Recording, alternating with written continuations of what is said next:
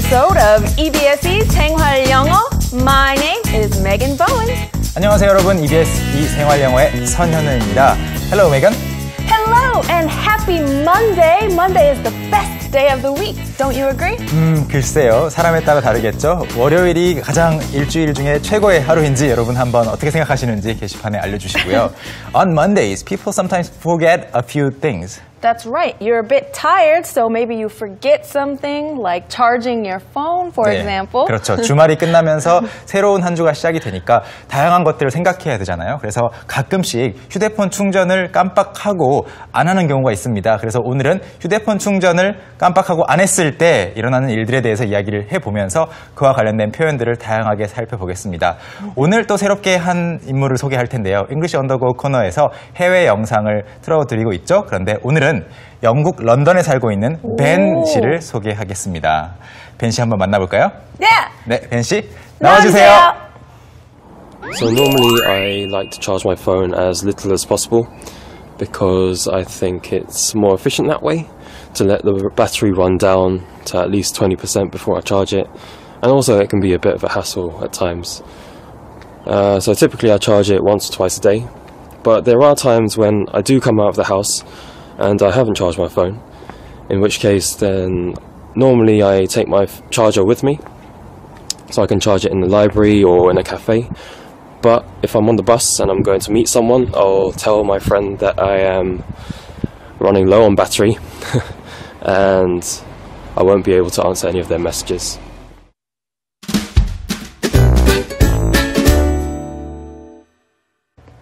네, 영국 런던에 살고 있는 벤 그레이디 씨의 이야기를 들어보았습니다. 방금 전에 휴대폰 충전에 대한 이야기를 해봤는데요. 오늘 핵심 문장, 트레이스 포커스 살펴보도록 하겠습니다. 바로 휴대폰 충전과 관련된 문장인데요. I forgot to charge my phone 이라는 문장입니다. I forgot to charge my phone이죠. I forgot 이라는 것은 잊어버렸다라는 것이고 to는 이제 무엇을 하는 것을 잊어버렸다는 말입니다. 그래서 휴대폰을 충전하는 것을 잊어버렸다라는 문장인데요. 잠시 후에 자세히 공부를 하기로 하고 먼저 발음 연습을 메간 선생님과 함께 해보시죠. 메간 선생님. Okay, so let's practice the pronunciation. So repeat after me. I forgot to charge my phone. I forgot to charge my phone. I forgot to charge my phone. 네, 메간 선생님은 이렇게 휴대폰을 깜빡하고 충전 안 하는 경우 자주 있나요? Yes. Just yes. How often do you forget to charge your phone? I forget to charge my phone maybe 3 times a week. 일주일에 3번 정도는 휴대폰 충전을 깜빡하고 안 하신다고 하는데 저는 일주일에 1번 정도 그런 일이 있는 것 같습니다. 이것에 대해서 조금 더 자세히 공부를 해볼 텐데 먼저 shall we go into the scene and listen to the conversation? Yes, let's go into the scene.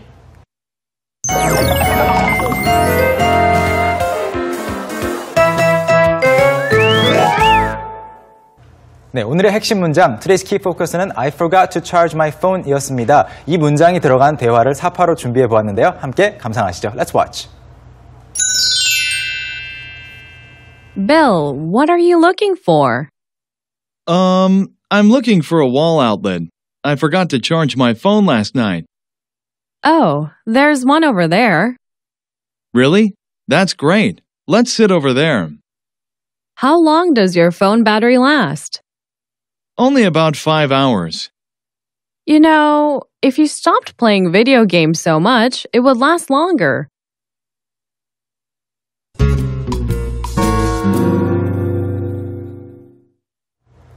네, 커피숍에서 세라 그리고 빌 두 사람이 이야기를 하고 있는데 아마 빌이 휴대폰으로 게임을 많이 하는 것 같습니다. That's right. Do you play a lot of games on your phone? I used to when I first bought my smartphone. 휴대폰으로 게임을 할 수 있게 됐을 때는 처음엔 좀 했었는데 I don't play many games anymore. Do you play games on your phone? I usually don't play games. I usually watch videos or use a lot of SNS sites. 아하, 소셜 take 미디어 selfies. 많이 사용하고 셀카 촬영하고 그리고 비디오를 많이 보는데 저도 비디오를 찍거나 보는 데 많이 사용을 하는데요. 여기에 나오는 빌은 너무 비디오 게임을 많이 해서 휴대폰이 별로 오래 가는 것 같지 않습니다. 그래서 어떤 내용이었는지 저희와 함께 한 줄 한 줄씩 끊어서 보도록 하겠습니다. What is the first line? Okay, so the first line is Bill, what are you looking for?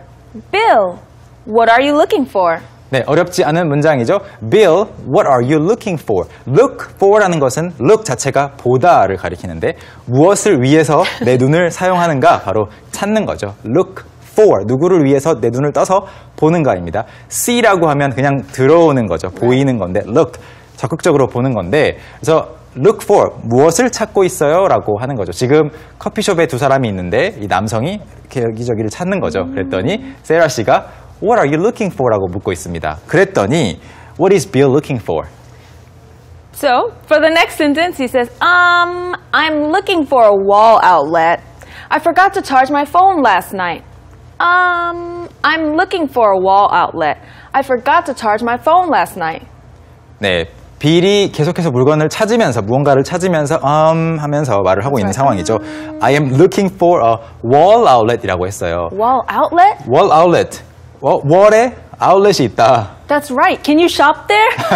물론 영어로 outlet이라고 하면 우리말로도 outlet이라는 말 자주 쓰이죠. That's right. 외래어로. 그런데 쇼핑을 할 수 있는 공간을 가리키기도 합니다. 그렇지만 우리가 흔히 말하는 전기 콘센트, 영어권 사람들에게 콘센트라고 하면 이해를 할지 한번 물어볼까요? Do you know what a consent is? Yes, it means my approval or my agreement to do something. 그렇죠. 일반적으로 영어로 콘센트라고 하면 우리가 쓰는 그 콘센트라는 발음을 쓰면 동의, 합의를 말합니다. 그렇기 때문에 뭐 전기 콘센트, 뭐 electric consent 이렇게 말하면 전혀 이해가 안 되고요. That's right. I don't consent to electricity. wall outlet이라는 표현을 쓰셔야 됩니다. One more time, wall outlet. Okay? Wall outlet. 네, wall에 벽에 주로 있죠. 그것이 outlet, 전기가 흘러나오는 구멍이 뚫려 있다라는 그런 이야기죠. 그래서 wall outlet 통째로 외워두시면 좋겠고요. 그래서 wall outlet을 찾고 있다고 말한 다음에 I forgot to charge my phone last night. 오늘의 이 핵심 문장이죠. 어젯밤에 깜빡하고 휴대폰 충전을 안 했어요 라고 이야기를 하고 있어요. That's right. So he forgot to charge his phone. Right, he forgot to charge his phone last night. 네, 무언가를 기기를 충전한다고 할 때 charge라고 하는데 That's right. What else can you charge? You can charge your camera. 카메라 충전할 수 있고요. 또 You can charge your vacuum cleaner. 네, 진공청소기 무선으로 되어 있는 작은 것들도 충전할 수 있죠. 그 이외에도 다양하게 여러분이 충전하는 것들을 뒤에 한번 붙여보시면 좋을 것 같아요. I forgot to charge my camera. I forgot to charge my watch. I forgot to charge my 뭐뭐뭐 이렇게 이어가시면 되겠고요. My charger. I forgot to charge my charger. 네, 충전기를 충전하는 것을 잊어버렸다. 또는 여러분 랩탑 컴퓨터를 많이 쓰신다면 I forgot to charge my laptop computer 또는 랩탑이라고 하셔도 좋습니다. That's right. 그래서 last night, 어젯밤이죠. 어젯밤에 충전하는 것을 깜빡했고요. 그랬더니 세라가 도움을 주죠. She finds one. That's right. She found one, so she says, Oh, there's one over there. Oh, there's one over there. Oh까지는 쉽죠. 그렇게 말한 다음에 There's one over there라고 했습니다. There's one인데 What one thing are we talking about? We are talking about a wall outlet. 그렇습니다. 앞에서 나왔던 말을 영어로는 사실 받아서 오면서 조금씩 바꾸는 그런 경향이 있어요. 특히 뉴스 기사라든지 그런 데서는 더 심하지만 일상 대화에서도 이렇게 똑같은 말을 안 쓰려는 경향이 있습니다. 그래서 우리말로는 콘센트 찾아, 콘센트 발견했어. 콘센트가 2번 나와도 괜찮지만 영어로는 자주 피해주죠. There's one over there. over there니까 멀리 있는 거죠. That's right. Over there. 만약에 이쪽이라고 하려면 Over here. over here인데 그럴 때에는 이 두 사람이 함께 있는 것이 아니라 멀리 떨어져 있을 때 내 쪽 over here. That's right. 그리고 Or over here. over here 반대쪽도 될 수 있습니다. 그리고 함께 있는데 멀리 있는 걸 가리킬 때 over there이겠죠. That's right. 그래서 커피숍에서 이 콘센트를 찾는 상황을 한번 생각해 보시고요. 하나가 보이는 거죠. 그리고 하나만 있다는 것은 아닙니다. 그냥 저기 하나 쓸 수 있는 게 있다라고 하니까 빌이 뭐라고 대답을 하고 있죠? So Bill says, Really? That's great. Let's sit over there. Really? 네. That's great. Let's sit over there. really라는 것은 정말요? 뭐 그래요? 라는 말이죠. 그래서 정말로 그러냐라고 뭐 의심하는 것은 아니고 really? 그래요? 정말요? That's great. 잘 됐네요. 좋아요. Let's sit over there. 그쪽에 가서 앉죠라고 이야기를 하고 있습니다. That's 그쪽에 right. 가서 무엇을 하는 거죠? He wants to sit over there so he can charge his phone. 네. 그 전화기를 충전할 수 있도록 그쪽에 앉는 겁니다. 그랬더니 다음에 어떤 문장이 나오나요? Okay, so the next one, she asks him, How long does your phone battery last? How long does your phone battery last? How long이란 것은 이제 얼마나 길다라는 거죠. 네, How long is your hair? 네, 머리가 얼마나 깁니까? How long is 뭐 방학이 얼마나 긴지. How long is your vacation? 또는 휴가도 될 수 있겠고, 또는 How long is your semester? 학기가 뭐 몇 주인지 몇 달인지 물어볼 수도 있겠고요. That's right. 여기서는 How long does 뭐 하느냐고 물어보고 있습니다. Does your phone battery? 우리가 흔히 배터리라고 하거나 뭐 충전지, 건전지라고 하는 것을 battery라고 발음하는데 어떤 국가에서는 battery라고 발음하는 경우도 있어요. That's right. Sometimes battery, 또는 battery, 네, battery 또는 여기서처럼 battery, battery라고 D, like a D sound, battery, 네, instead 그렇죠. of battery, 네. battery. T도 괜찮고 D도 괜찮고 battery도 괜찮습니다. 그래서 battery last라고 하고 있어요. 얼마나 가느냐라는 말인데 그래서 last? 휴대폰 지난번 휴대폰 배터리가 마지막 지난번 이것은 아니고 이 last가 동사입니다. last는 뭐 이어지다, 지속되다란 말이죠. So Right. what kind of situations can we use last in? Well, if you have to hold your arms out like this, I can say, how long can you last? Your strength, how long can you last? 이 정도면 1시간 정도 들고 있을 수 있지 않을까요? Really? 아니요. 한 I'm 5분? 2 days. 이틀이요? 네. 이렇게 손을 뭐 들고 버티는 거 또는 여러분 그 턱걸이를 하거나 매달리기 같은 거 할 때 오래 못 매달렸다, 오래 못 버텼다라고 할 때 I did not last long 이렇게 말할 수 있는데 Right. last라는 것은 오래 가는 것을 말합니다. 그래서 여기서는 한 번 충전했을 때 얼마나 오래 쓸 수 있느냐라는 거죠. That's right. 네. 그래서 빌이 뭐라고 대답을 하죠? He says, only about 5 hours. Only about 5 hours. 배터리가 5시간밖에 안 간다고 이야기를 하는데 only 5 hours라고 하면 5시간 밖이고 그런데 정확하게 5시간이 정해져 있는 건 아니죠. 그래서 only about 5 hours라고 했습니다. Can you maybe say this in a full sentence? Only about 5 hours and last? Yes. You can say, my phone battery lasts only about 5 hours. 그렇습니다. My phone battery lasts only about 5 hours. My phone battery가 주어가 되겠고 lasts 이제 지속된다 only about 5 hours라고 말하시면 좋겠고요. 여기서는 그런 말 굳이 다 반복해서 하지 않고 그냥 only about 5 hours 5시간 정도요 라고 말하고 있죠. 그랬더니 세라가 그 이유를 생각해서 지금 이야기를 하고 있습니다. What is the reason that she thinks is for the lack of battery life? She thinks it's because he plays too much video games. So her response was, you know, if you stopped playing video games so much, it would last longer. 네. You know, if you stopped playing video games so much, it would last longer. 방금 전에 읽어주실 때 you know라는 것이 사실 아시다시피라는 말이 될 수도 있겠고 Right. 있잖아요, 뭐 그러니까요 You know. 했는데 이 어조가 굉장히 중요합니다.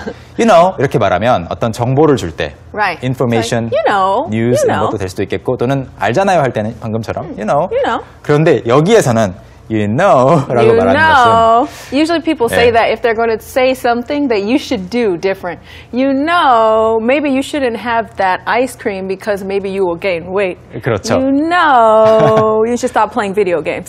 네, 조언을 해줄 때 또는 충고를 할 때 you know 그러니까 있잖아 라고 말 꺼낼 때 이 어조 한번 기억해 두셨다가 한번 따라해 보셔도 좋을 것 같습니다. 그러니까 if you stopped playing video games so much 당신이 즉 빌 씨가 비디오 게임을 그렇게 많이 안 한다면 배터리가 더 오래 갈 거라고 이야기를 하면서 it would last longer 라고 하고 있습니다.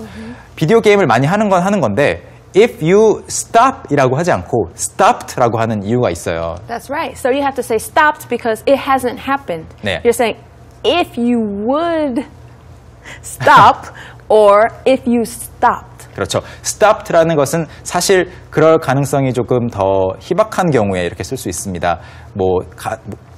게임을 그만할 수도 있겠고 아니면 계속할 수도 있겠지만 아마 계속하겠지만 만약 Right. 이제 그만한다면 그렇게 많이 하지 않는다면 오래 갈 텐데요라고 가정을 하고 있는 상황인 거죠. 네, 이렇게 대화를 살펴보았는데 오늘 대화 속에서 기억해야 할 문장 여러분 찾으셨나요? What was today's focus? So, as we know, today's focus is I forgot to charge my phone last night. I forgot to charge my phone. 이것이 오늘의 포커스였고 여기 본문에서는 last night까지 붙어서 어젯밤에 충전하는 것을 깜빡했습니다 라고 쓰였습니다. 자, 그러면 오늘 대화에 나왔던 표현들을 다시 한번 볼 수 있는 zoom in 코너인데요. Let's zoom in. 네, 오늘 줌인 코너에서는요, 세 가지 표현을 다시 한번 보도록 하겠습니다. 첫 번째로 살펴볼 표현은 바로 wall outlet입니다.